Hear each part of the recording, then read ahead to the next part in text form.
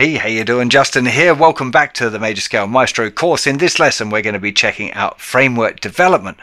The idea of the framework here is to build a system where you can navigate your way around the fretboard easily. Always know where you are, what pattern you would be in, and where the notes are, where the chords are, where the arpeggios are. Everything is all based around the framework that you build on the fretboard. Now, I learned it with the minor pentatonic scale. I think the major scale is arguably better, but the cool thing is that we're going to strip it down now to octaves. I'm going to use the major scale because it's part of the major scale course, but it's really the refinement of knowing where the octave shapes are and understanding the implications of that, where they fit within the cage system shapes as well. It's quite a big deal. Now, there are lots of different approaches here, and what I really feel is that different people connect with different systems or different ideas or different perspectives. So I'm going to try and show you a whole bunch of different little ideas all kind of rolled in together, hoping that one of those is going to be the one that turns the light bulb on for you. So here's a G bar chord. Quite clearly it is an E shape. There's pattern 1, which fits perfectly around the chord shape. You can see quite clearly there's a relationship there. Now the really key things here, the root note is down here. That's the one that we've started and finished on most of the time. We'll talk about a switch up on that shortly. We've got that note. We've got here an octave. So that's also a G, and there's the other G. So we've got, there's the first octave shape, and the second octave shape would be there. You should by this point be very familiar with the idea of changing keys by moving the pattern up and down the fretboard. So we had G there. If we move it up to the 8th fret, we're in C. If we move it to the 2nd fret, we're on F sharp. What's really cool though is actually the shapes work vertically as well. But there's a fly in the ointment, and it's called the B string. Whenever a pattern hits the B string, it moves up 1 fret. Otherwise, the patterns stay the same. It's really interesting. This is one of those things that's a little bit, I think, understanding how the framework works, how the notes work, why the B string makes so much confusion on the shapes. I think it's a really fascinating thing. So let's just explore that a little bit, looking at the first octave from pattern 1. So here's the very first octave shape that we've got from pattern 1. Hopefully very familiar to you by now. If we're just thinking in terms of that one octave, we can move that shape around really effectively. So that was a G. If we find another G, you're up on the 5th string. Exactly the same pattern. So that one can move around. We can move it down to here, C. So you can see G major and C major within that octave, exactly the same shape. There's G again. There's another G on the 4th string. Look, if we do it now, it's starting to sound a bit weird because we crossed onto the B string. If things go on the B string, they have to move up 1 fret. So it starts the same. Where it moves onto the B string, we move it up by 1 fret. So essentially the same thing. 2, 4, 1, 2, 4, 1, 3, 4. 2, 4, 1, 2, 4, 1, 3, 4 is upper string. If we start here on another G, on the 3rd fret, this is a 3-string pattern, so this is the last one that we can do. Again, 2, 4, 1, oh, but we've gone onto the B string, so we've got to move up. 2, 4, 1, 2, 4, 1, 3, 4. Now probably you would finger it like that, but in order to keep the consistency of the pattern for now, 2, 4, 1, 2, 4, 1, 3, 4. So you can see that same 1 octave shape actually works all over the guitar fretboard so long as you start with your 2nd finger on a root note. As we develop through all 5 patterns, these kind of things will start to become a little bit more obvious. But at this point, now that you know 3 patterns, I want you to start being aware of the similarity between the shapes and understanding that things just change when they move onto the B string. Okay, when a shape moves onto the B string, it moves up a fret. Okay, and all of the subsequent notes beyond that are now shifted up that fret as well. So let's talk a little bit more about the root notes again, make sure that we're pretty clear on that. So in pattern 1, based around the E shape, we've got a root note, a thicker string, 4th string, and 1st string. For pattern 2, we're moving using that little 4th string note as a pivot into this, which is based around a D shape. So octave on the root note on the 4th string and the 2nd string. Now that 2nd string one is the link to get us up into the C shape. We've got now the root notes on the 5th string and the 2nd string.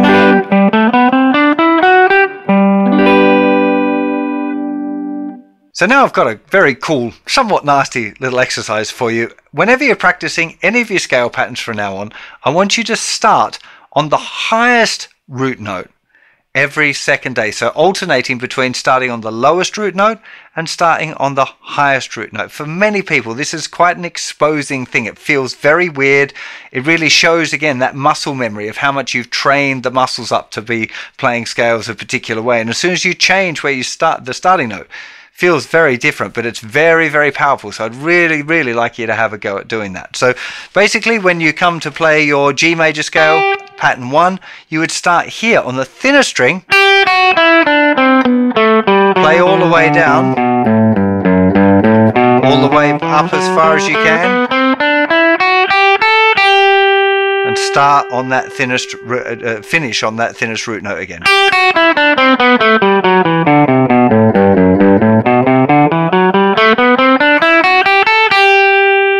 You would also do it for pattern 2. Now most people are already going to go, oh, G on pattern 2, and they'll probably start here and work it out. That's okay. When you start, that's okay, but I want you to be able to jump to that one sooner or later. That's a root note. You need to know the notes on the guitar neck. If you don't, then you've got to work on it. So we're playing in the G major. We found a G on the 2nd string. We put our little finger on it. We work down the scale, back up, as high as we can go, and finishing on that root note again.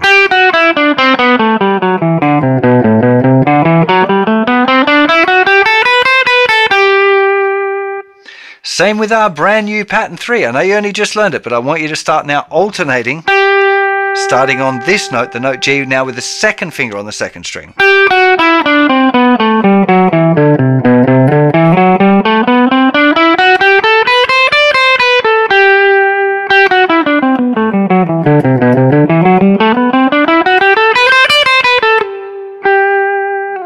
Now it's very likely this is going to feel pretty awkward when you start, and that's okay, it's new. Things that are new are always going to feel a little bit unfamiliar, less familiar. That's the idea of them being new. It won't take too long for you to really develop a much more solid relationship with your scales if you start alternating the root note that you start on. Now, it gets even better because I don't want you to just play the scales up and down, but I also want you to do the scales in thirds, starting on the thinner string every alternate day. Okay, so one day practice as normal, the alternating day, pattern 1.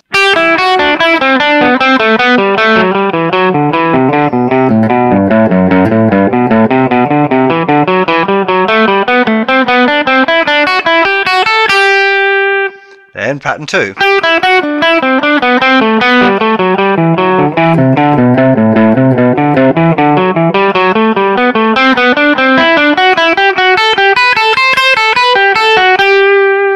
Pattern 3.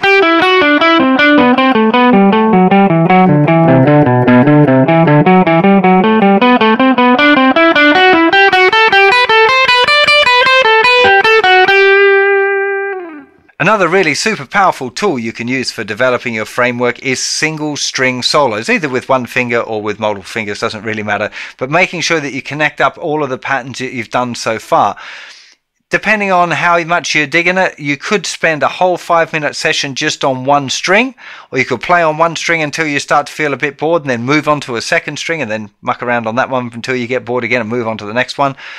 I would recommend within this still always allowing your musical imagination to win. If you hear an idea in your musical imagination that involves moving on to the next string, just do it. Just go with the musical imagination. I don't think it's a good idea to really block a musical idea from coming out of the instrument, because you really want to cultivate that. It's the coolest thing when you start to hear an idea in your musical imagination that can come out. So if you find yourself playing something, improvising, making something up, and you get an idea and you feel like you can follow it, then just follow it. And if it goes wrong, it doesn't matter, go back to doing the single string thing. But yeah, really try and cultivate that idea of hearing a musical idea and then letting it come out. Never, if you've got one, try and chase it. Try and figure out how to make the sound that you hear in your imagination come out of your hands. It's a really valuable thing. But single string solos, really, really good. I've just made a little backing track there.